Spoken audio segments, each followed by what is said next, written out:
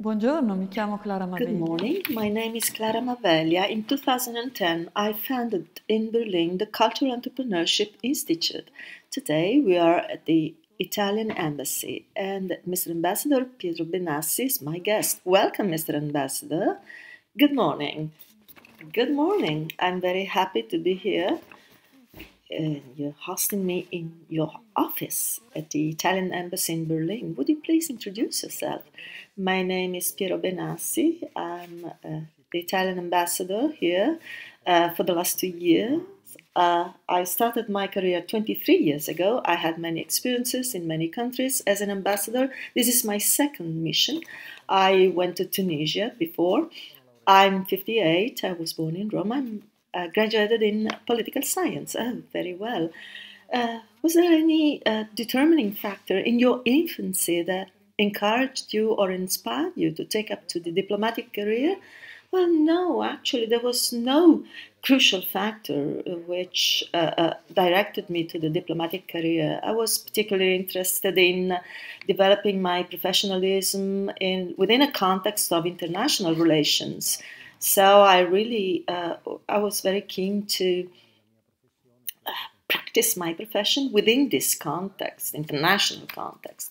And then some circumstances led me to get some information about the diplomatic career. I attended a school for getting ready for the competitive examination, and then I and I passed it, and I became a diplomat. Have you always been happy with your choice, or were you doubtful at times? Well, no, a career is a long, lengthy path.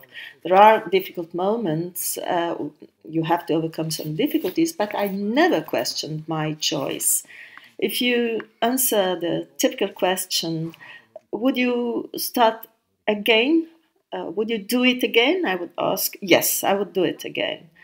Well, the fact that you were born in Rome, so close to the history of our civilization, of our Western civilization, uh, was this fact something that led you and directed you towards this path, towards this direction?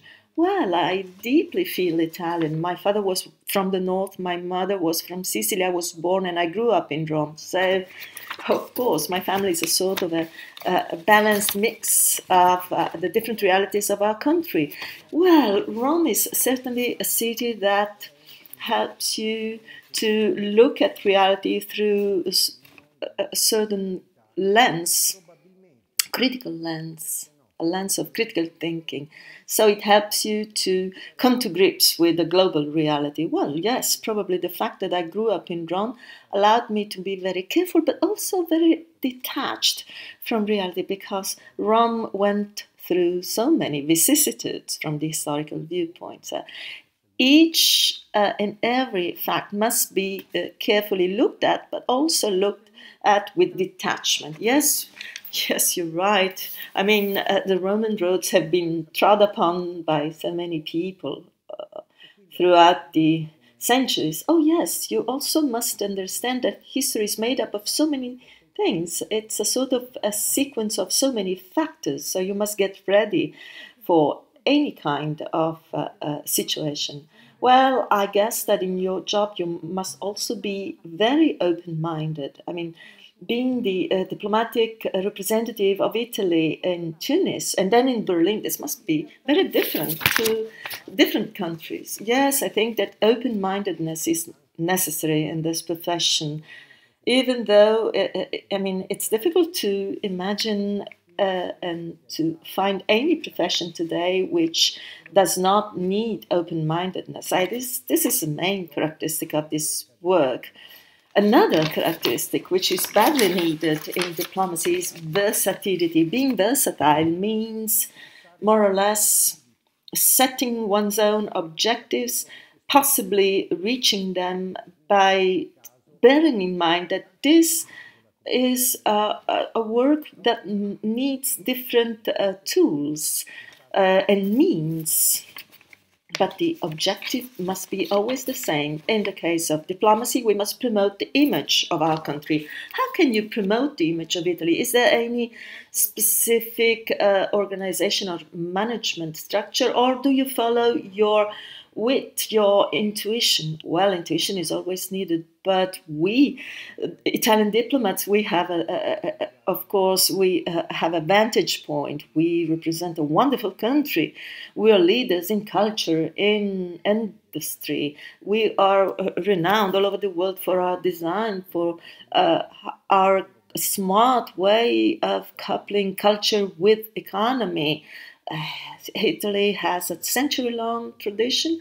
Also, local realities are so important. We have really left an imprint on history. Just think of commune cities or signories in the Renaissance period. I mean, the Lisbon motto, united in diversity, applies to Italy perfectly. In our case, diversity is our wealth, true wealth.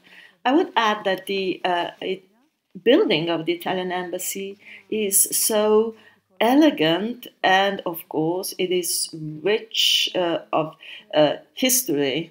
So it's a landmark here in this area. Well, yes, the beauty of our embassy is, of course, coupled or goes hand in hand with the dramatic vicissitudes of history. I mean, it was finished in 1940. Italy was going through a very dramatic period. The monumental size of the embassy, of course, was meant to convey a political meaning of grandeur. Anyhow, the embassy was very much damaged by the Battle of Berlin. For many years, it was only used partially as the Consulate General in West Berlin. After the reunification of the country, it was totally refurbished and rebuilt. Today, it is still a jewel, an elegant jewel. It's very Italian in its aspect, in its appearance, without being charged with dramatic signs and marks of the time, of history. So I'm very happy. I'm very lucky because I represent my country with such an important embassy in a very important city. So the monumental character and aspect of this embassy allows me to enhance in the best possible way the heritage and the image of our country as it is perceived in Germany. So now we reach really the heart of the matter. What is important? Why is diplomacy so important? Well, diplomacy, just to use the language of the 21st century, is a facilitator. I mean, at the time when we are reached by news every minute, every few hours, we see that a crisis is about to break out or a problem is arising. And it reaches us from 240 countries all over the world. I mean, of course, media let us know everything about every country in the world. So diplomacy is a way to summarize all these pieces of information and to get in touch with other countries and to relate with other countries, keeping abreast of time, just to allow the decision makers, political decision makers, to make their decisions by understanding phenomena as best as they can. So this is a service we provide to political decision makers whenever bilateral decisions must be made, but also in the economic field. We are facilitators. We try to facilitate the internationalization of our companies. It is a cultural facilitator, or we facilitate the relationships with the press. It must be also a facilitator for our compatriots who live in this country. So the consulate of our embassy must help our fellow citizens, not only to go through the bureaucratic procedures, but also whenever there are difficulties and problems, we must help them to understand better the reality we live in. So the embassy fulfills its task if it helps those who need the embassy to understand and interpret reality better. Just to give us a practical example, can you describe your daily routine or better your weekly routine? Well, the sectors I have just mentioned are mirrored by my agenda.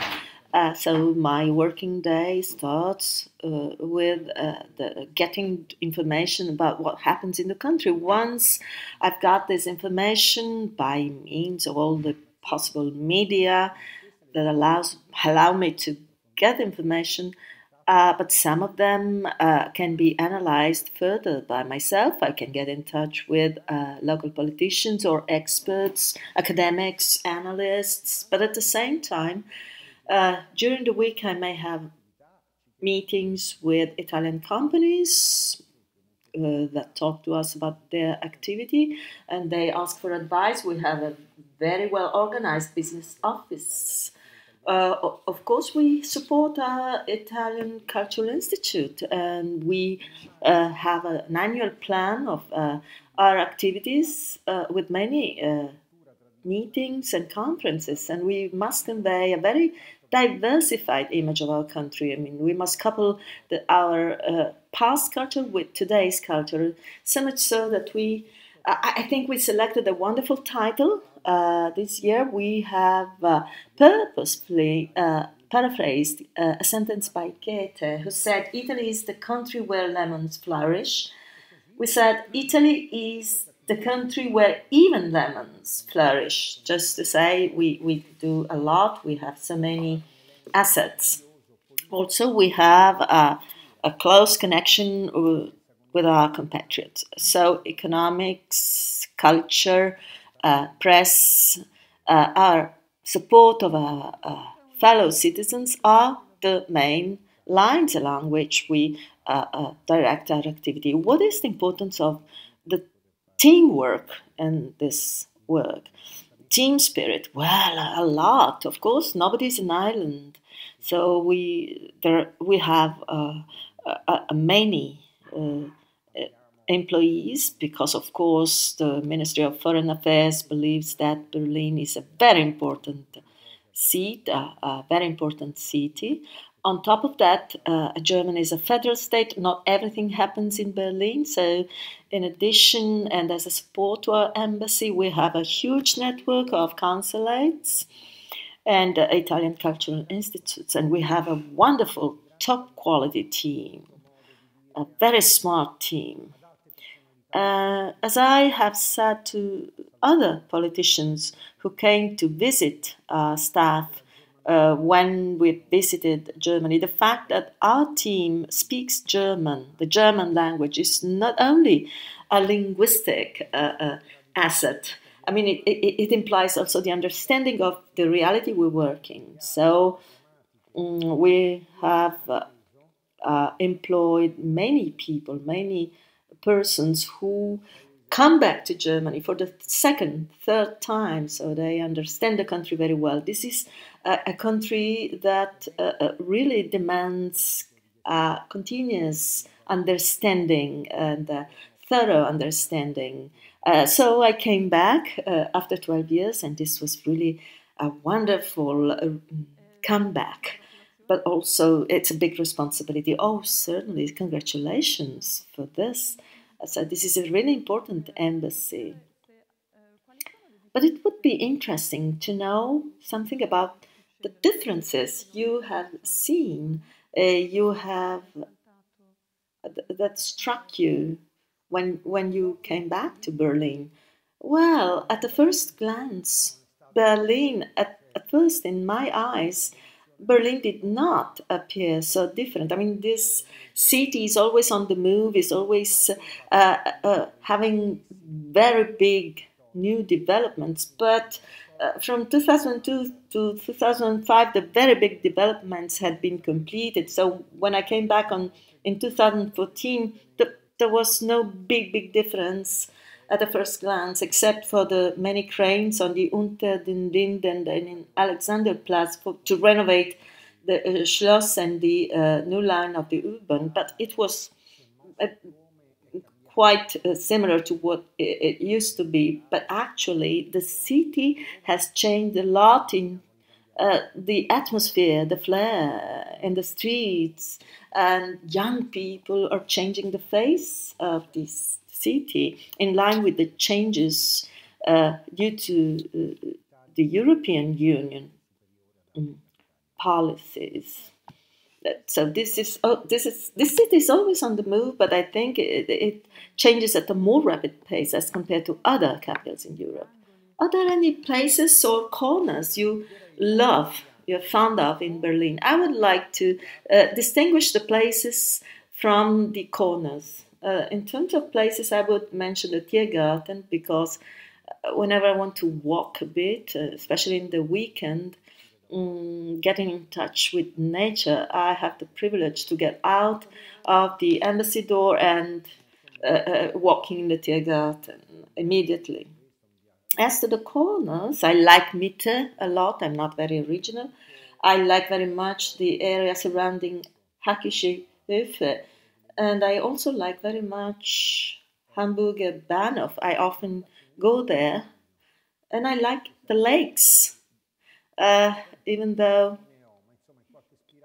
I mean, I'm a very busy person. I haven't got so much leisure time. But during the weekend, over the weekend, or especially in springtime, I go to the lakes. The lakes are really what makes you understand that this city changes its colors. And the changing colors of the city are enchanting, really. Other places where you listen to music, well, this city is the temple of classical music, so there is, the Berliner Philharmoniker are an institution here. And then I must say that with the fall of the wall, the city has doubled. So even the cultural offer has doubled. But I must say that even jazz music is also something I like very much, and I think that there are clubs where very good jazz music can be listened to. There are many clubs where I go quite often. Well, even at the embassy, you hold many events, and we know that you have a wonderful, delicious cuisine here. Well, the typical traditional Italian cuisine, we try to be classical, traditional, without being boring. We have wonderful staff. We have an Italian cook from Sicily, and she is a tool and a means for promoting our culture, because this gives us a chance to offer an all-round image of our country. Well, I can witness that these literary timbal, they could be described by Pirandello in a novel, or these mountains of cannoli, Sicilian cannoli, piled up very elegantly. Oh, yes, but I don't want to convey an image of opulence. We also try to be sober and simple. These Apennines of cannoli or timbal. But we try to offer a traditional Italian cuisine with a few novelties, new things, nouvelle cuisine a bit, of course. And we try to do this by offering some cultural events that we hold at the Italian Cultural Institute. Now, a special question. I wonder, during the events or during your career, you get in touch with outstanding figures of politics or of the entertainment world or music, so many sectors, and also very important, very famous people. Do you feel at ease, or how do you, for example, what is your feeling whenever you meet Mrs. Angela Merkel, or are there difficulties? Well, Of course, I feel at ease. Otherwise, I should be very critical about myself after 32 years in the diplomatic career. But of course, I cannot say that these meetings are simple or like the other meetings. Of course, you must be very focused whenever you meet such important figures. I try to say this even to my young colleagues. I give this piece of advice. I tell them, be yourself. Be yourself. As I said in the beginning, the diplomatic career requires versatility, which does not mean that you have a generic culture, or that you being versatile means that you are able to do many things well, not superficially. Once you are able to master your versatility quite well, the piece of advice I give is try to be yourself. You shouldn't be a sort of a zealot, otherwise you make a very bad impression. Yes, I can understand that, but my question was about the beginning of a career. Well, in the beginning, you won't see and won't meet so many statesmen. Uh, you can just see them now and then, but you won't meet them or hold a conversation with them. Now, let us speak a bit about the Italian community in Berlin. Can you see changes in the last 10 years? What kind of young people or persons come to Berlin or to Germany? Oh, yes, big changes. Berlin is really a symbol of the change in Europe. It is so much a symbol that we cannot imagine that all other European cities can offer such a paradigm, such a symbol as Berlin does. Because Berlin, in 10, 12 years, has become really so important. It's been a hub. First of all, it has changed a lot because of the historical dramatic changes that have occurred in Berlin. It is the capital again. Germany still is at the core, the heart of Europe. I mean, the enlargement of the European Union positions Germany really at the heart of Europe. So, by the enlargement process, thanks to the enlargement process, Germany has become the heart of the continent. And with its tradition, history, culture, and efficiency, and with a few characteristics and features of Berlin that are very attractive to Italians. First of all, the linguistic barrier has been lifted because, yes, they must be able to speak German, but they can also speak English only. So many the young generation, the young Erasmus generation was able to come here and attend the university speaking only English. So partially this linguistic barrier has been lifted. Secondly, thanks to its multicultural aspects, because Berlin is now the fusion of two cities, a wealthy city plus a less wealthy city. So, of course, you can spend money and have different prices. I mean, you can also save some money or spend more. So we shifted from 15,000 compatriots registered at the registration office to 40,000. So they doubled. To this, we should add many young people who do not register at the registration office. Maybe now we have reached 65, 70,000 people, Italian people here. Just walk in the streets and you will become aware that this city, which was not a traditional destination for Italian immigration or Italian tourism, has become very Italian, one of the most Italian cities in Europe. What does the embassy do to approach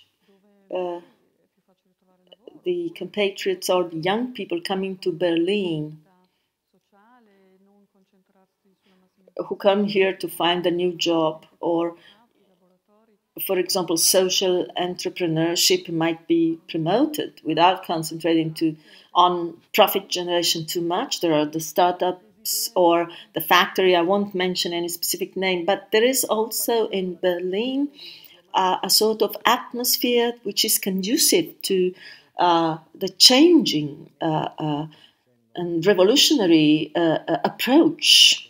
I mean, the desire to change the world. Well, I think that the embassy must keep abreast of our times. And I'm saying this because I do not believe that for each and every sector of and activity of the humankind, I should answer the question, what is the embassy doing for this or that? Because this would be really a top-down vision, and we would be doomed to permanent defeat should we take this approach. I mean, the embassy must not do necessarily everything for anything. We do interpret our mission trying to be in keeping with our times. First of all, we want to be popular, or to be within reach of those who want to see and to know us. So we want to be on the social networks, we want to be on the internet, and for those who want to meet us, we want to provide a wide range of notions of information, so that anybody might turn to us and understand what they might get from us. I do not belong to the generation of those who think that we should try and turn to each and every person just because of the fact that they are Italians and they're in our country.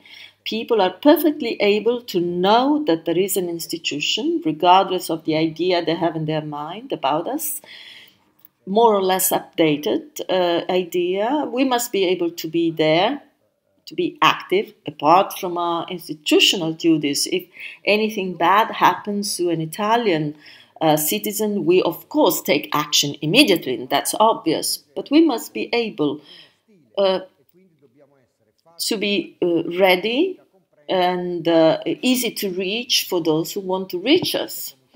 So we must be friendly, we must be easy to reach and friendly for those who come to us or turn to us. This is my way in which I interpret my mission. We must be a facilitator, not a follower or someone who chases after people. What is your advice to young people who would like to come to and move to Berlin? Well, the same thing I would say to those who go to Tanzania or California. Whenever you want to move to a place, you have to get ready for it. You must not only pack up your briefcase or look at the weather forecast. You must get ready and be prepared. The fact that you know things beforehand is a multiplier. I mean, the more you know, the more you multiply. If I come with 5 and I multiply, I can immediately get 25 or 30. If I come with 0, now any number multiplied by 0 gives 0.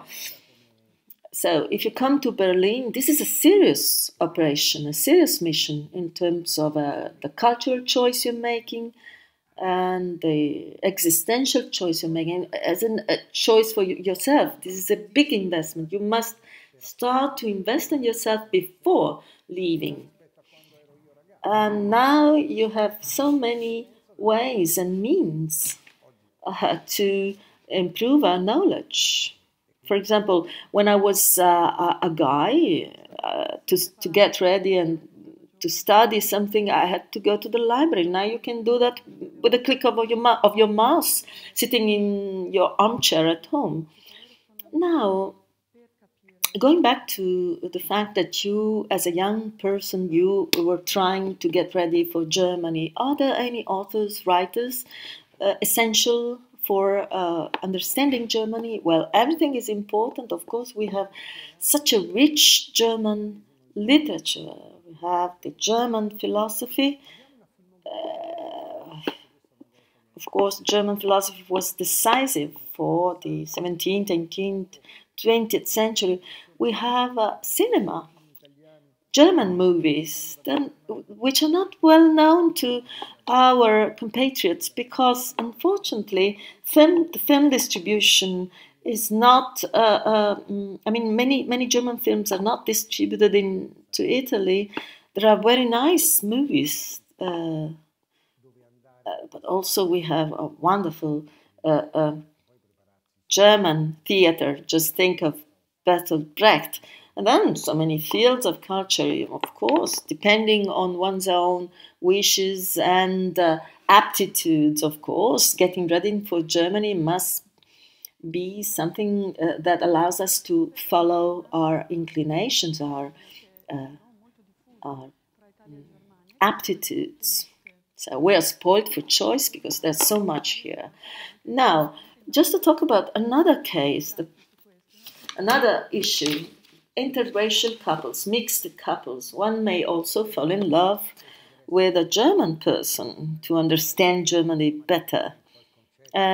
What do you know about mixed couples? Well, I think one gets married to be happy, not to understand another country, a foreign country better. So I wouldn't suggest to get married to understand Germany better. That's a long-term investment. I don't know anything about the precise data. Of course, mixed couples have always been important in reality because with such a high number of Italian people living in Germany, of course, inevitably there's a growing number, hundreds or thousands of them scattered all over Germany. There are so many mixed couples, I think, with excellent results in terms of integration. Certainly, a mixed couple is a facilitating factor for understanding the country, not so much for the two partners of the couple, but vis-à-vis the social context in which the couple lives. I think it's a good megaphone. Both ways, both for Germans and for Italians in terms of acquired knowledge. Of course, the megaphone may broadcast a nice song or an ugly song, but anyhow, it's a multiplier of knowledge. So I think it's important. Now, for the children of these mixed couples who live here in Germany, there are some schools where they can be educated in a bilingual way. Yes, these schools are scattered all over the country. In Berlin, we have a bilingual school at the level of the Grundschule. In Schönenberg, we have two high schools, bilingual high schools, the Albert Einstein and the Alfred Nobel School. Berlin offers very good bilingual schools all along the way. From the first grade of the Grundschule down to the Abitur. Certainly, we should do more in other places, in other cities, in terms of bilingual schools, but this can be done by private schools too, not only by public schools. Some excellent private schools may meet some demand for this kind of education. So I would welcome the private initiative in this field. I should say that not always does the presence of a high number of mixed schools give rise to or invites and promotes bilingual education for so many reasons, or because the classical studies are not always in demand here. So the market has its own autonomous rules and drivers. Now, you've been so successful in so many fields. Is there any project or mission that you want to accomplish in the next future? Well, actually, I believe that a diplomat, down to the end of his or her mission, must do his best to achieve the original objective, which is the aim of promoting his own country or her own country on one hand. On the other hand, a diplomat must try to demystify in a credible way, not in a fictitious way, by getting in touch with the press or by exposure to the public. His mission is to demystify inevitable cliches and commonplace beliefs.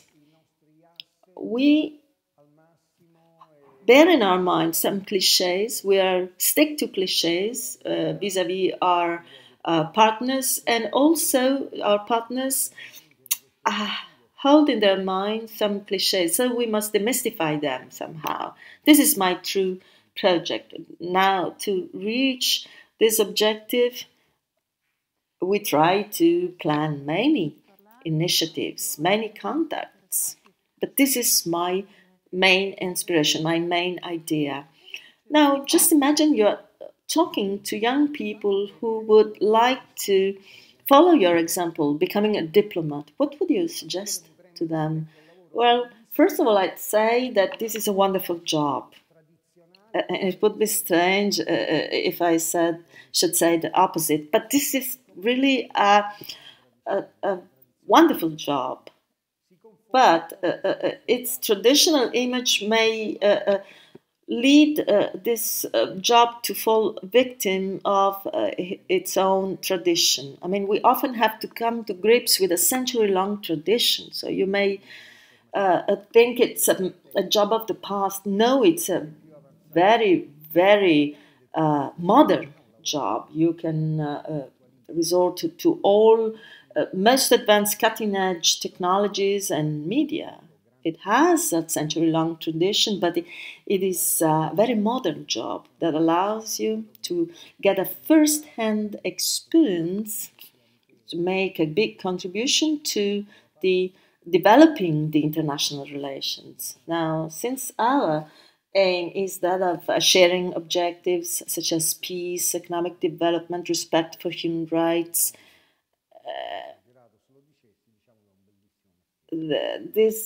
of course, it's a conflict of interest here, but I think it's the most beautiful job in the world. But I must say, it's a beautiful, wonderful job.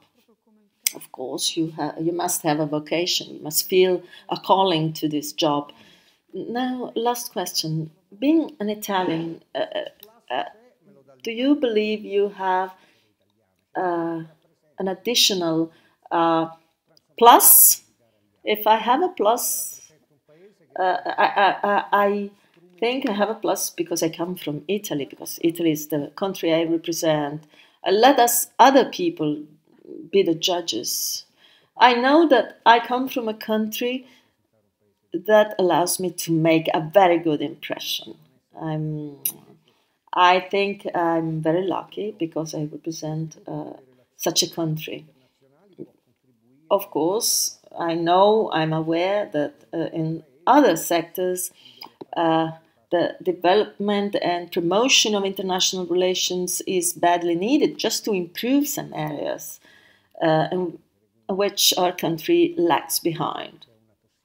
Therefore, we must try and reach higher standards that we are absolutely able to reach. So even in this respect, exchange can help us to grow. Since I'm an Italian diplomat, I believe that I'm not the one who gives less. The contrary is true, very often indeed.